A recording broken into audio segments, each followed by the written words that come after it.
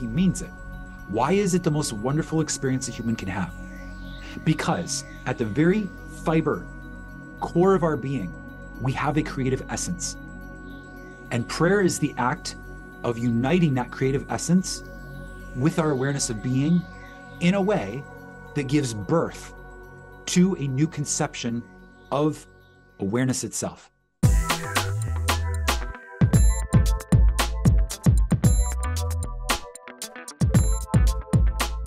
Welcome back to another episode of Daily Neville. I am your host, Josiah Brandt.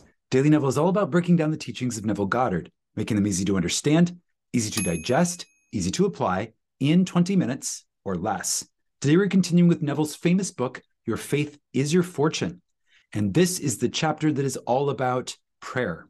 Now, if you've been following Daily Neville for a while, you know that season 2 was all about the book written by Neville, Prayer, the Art of Believing. And we also understand that the full definition of prayer is the art of believing what is denied by the senses. So if you're curious to go further into prayer than what Neville is going to reveal in this chapter, I encourage you to check out season 2 of Daily Neville. Let's go ahead and continue with this chapter here in Your Faith is Your Fortune, titled Prayer. Prayer. When thou prayest, enter into thy closet, and when thou hast shut thy door, pray to thy Father which is in secret, and thy Father which seeth in secret shall reward thee openly. Matthew 6:6. What things soever you desire when you pray, believe that you have received them, and you shall have them. Mark 11:24. Neville writes, prayer is the most wonderful experience man can have. Unlike the daily murmurings of the vast majority of mankind in all lands, who by their vain repetitions hope to gain the ear of God, prayer is the ecstasy of a spiritual wedding taking place in the deep, silent stillness of consciousness. In its true sense, prayer is God's marriage ceremony. Prayer is God's marriage ceremony. Just as a maid on her wedding day relinquishes the name of her family to assume the name of her husband, in like manner, the one who prays must relinquish his present name or nature and assume the nature of that for which he prays. The Gospels have clearly instructed man as to the performance of this ceremony in the following manner. When you pray, go within in secret and shut the door, and your Father who sees in secret will reward you openly. The going within is the entering of the bridal chamber. Just as no one but the bride and groom are permitted to enter so holy a room as the bridal suite on the night of the marriage ceremony, likewise, no one but the one who prays and that for which he prays are permitted to enter the holy hour of prayer. We're going to start right there. Neville is saying that prayer is the most wonderful experience man can have. Neville isn't one to waste words. When Neville says prayer in its true form is the most wonderful experience a human can have, he means it. He means it. Why is it the most wonderful experience a human can have? Because at the very fiber, core of our being, we have a creative essence. And prayer is the act of uniting that creative essence with our awareness of being in a way that gives birth to a new conception of awareness itself. It is a sacred act and the most wonderful experience anyone can have. According to Neville, also according to me, but you have to try this for yourself to really understand what this means. You really have to experience this for itself. Now, he's talking about using a marriage ceremony as a correlate here. He's saying the bride on the wedding day is giving up her family name and taking on the name, and of course, name means nature, of her husband. in a traditional sense. And in so doing, in prayer, we have to give up the former conception of ourselves, the former nature of that which we were expressing, and now align with a new nature. Shed the old, put on the new. And in this moment, this is a sacred act. And that's why you are going into the bridal suite. This is the holy hour of prayer.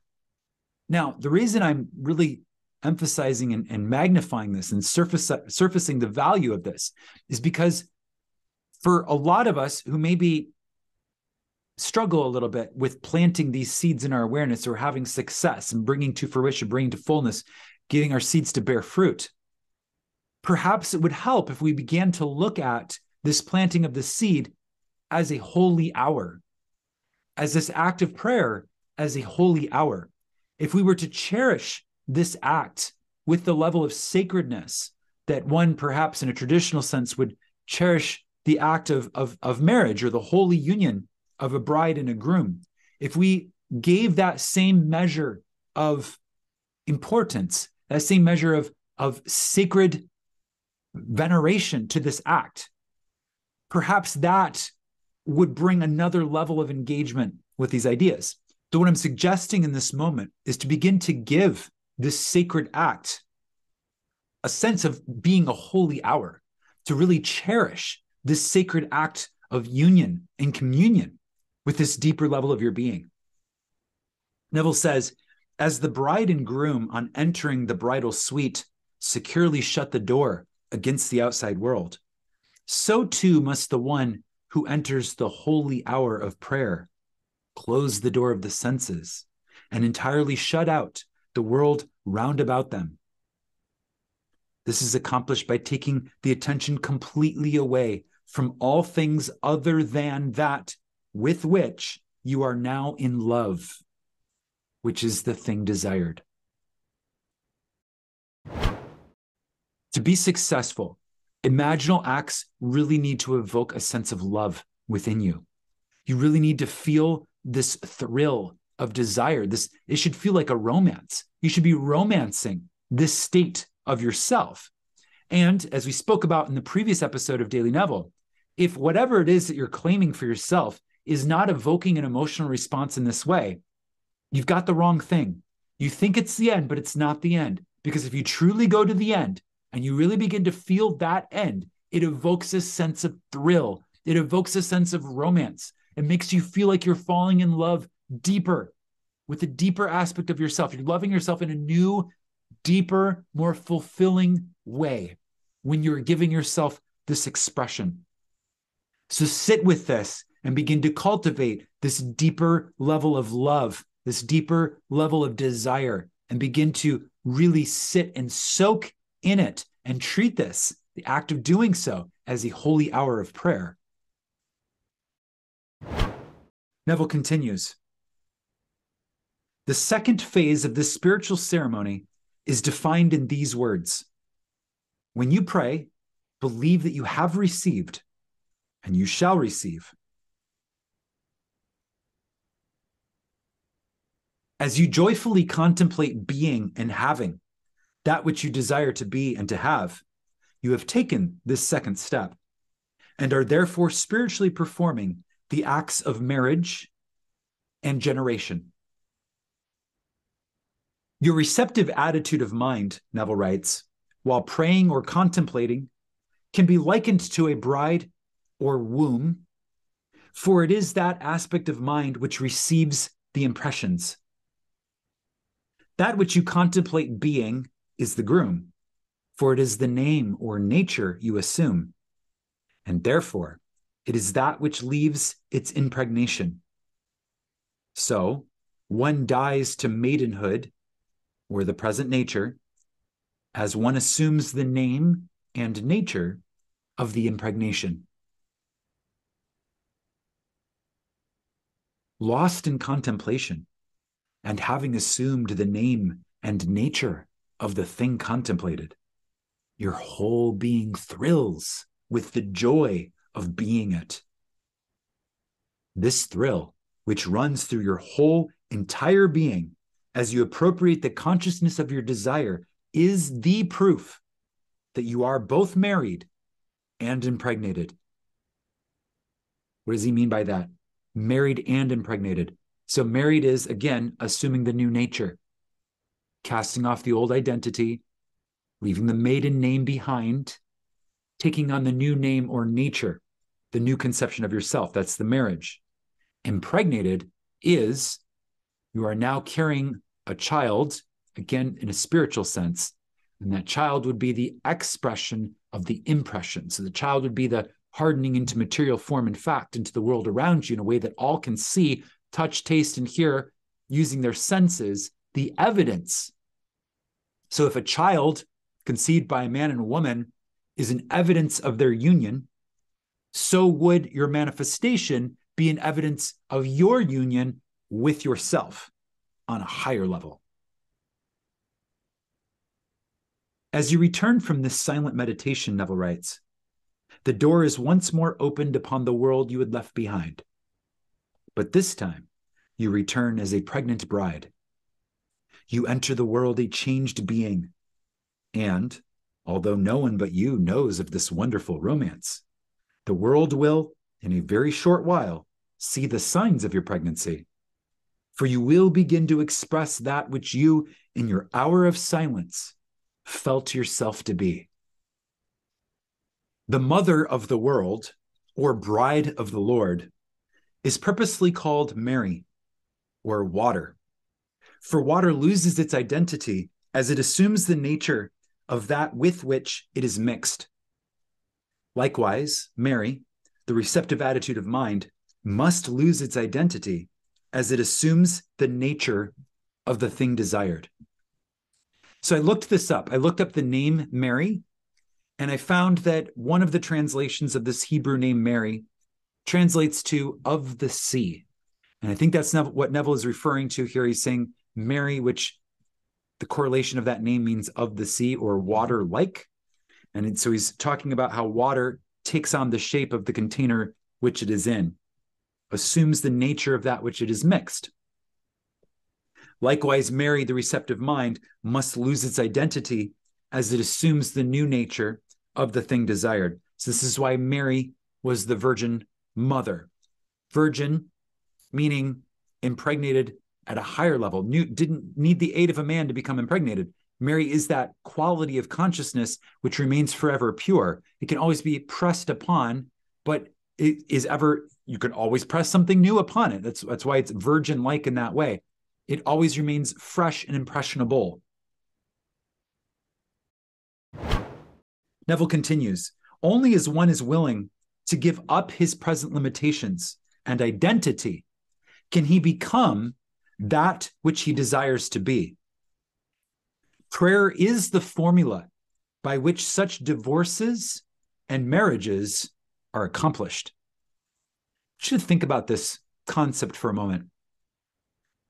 When you're choosing to be a new conception of yourself, you're choosing to marry. And by that, I mean assume the nature of a new concept of self. And in so doing, you are literally divorcing an old concept of yourself. Sometimes it helps to characterize these ideas using human societal words such as marriage and divorce.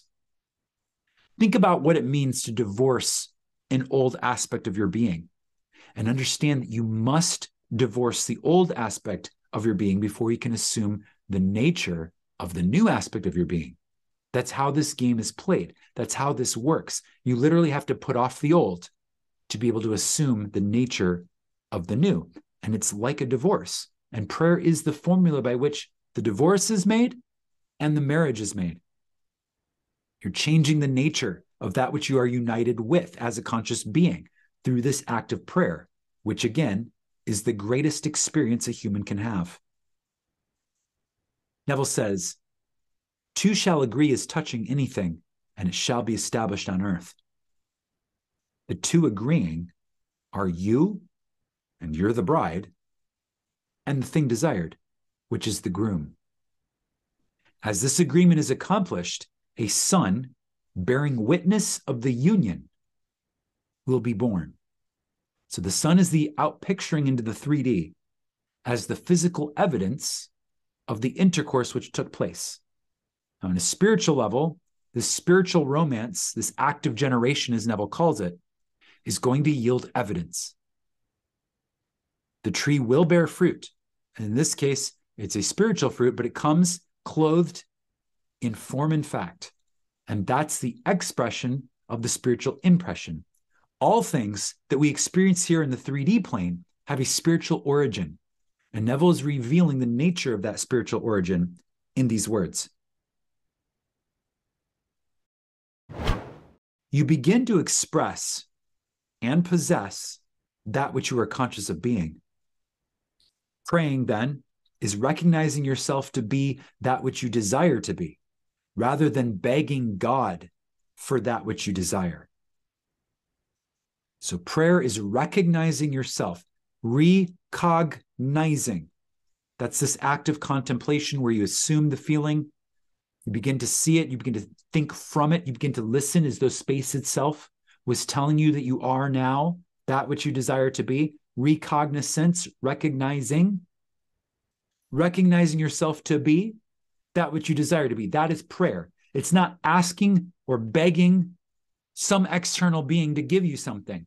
It's recognizing that you are. It's recognizing that you are that which you desire to be. Neville continues, millions of prayers are daily unanswered because man prays to a God who does not exist. Consciousness being God, one must seek in consciousness for the thing desired by assuming the consciousness of the quality desired. Only as one does this will his prayers be answered. To be conscious of being poor while praying for riches is to be rewarded with that which you are conscious of being, in this case, poverty. Prayers to be successful must be claimed and appropriated. Assume the positive consciousness of the thing desired. Assume the positive consciousness of the thing desired. With your desire defined, quietly go within and shut the door behind you. Lose yourself in the desire. Feel yourself to be one with it. Remain in this fixation.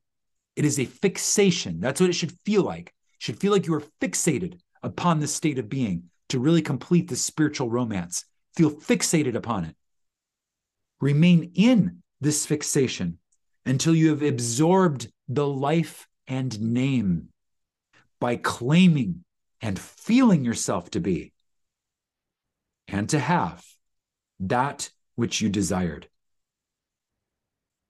When you emerge from the hour of prayer, you must do so conscious of being and possessing that which you heretofore or previously desired. That last sentence is so important. You previously desired it. Why previously? You don't desire it anymore. Why not? Because now you are. Don't desire what you already have, just simply are it. It's okay to desire something now, but the only answer to a desire is to go into prayer, meaning assume the nature of being it. And then when you come out, you desire it no more. You're already united with it, and you know that you are pregnant, and that pregnancy will bear the evidence. Clothed, material, flesh, evidence of the senses. That's what I mean when I say evidence of the senses of your spiritual union. An amazing revelation of the mystic truth of prayer.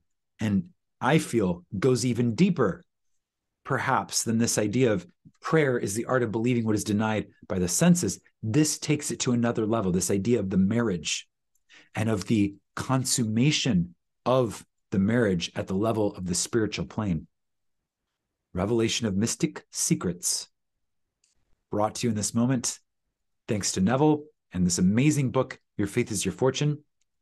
In the next episode of Daily Neville, we're going to continue by beginning to illuminate the sacred, secret, mystic truth of the 12 disciples. Until then, Imagine wisely, my friends, and I'll see you in the next.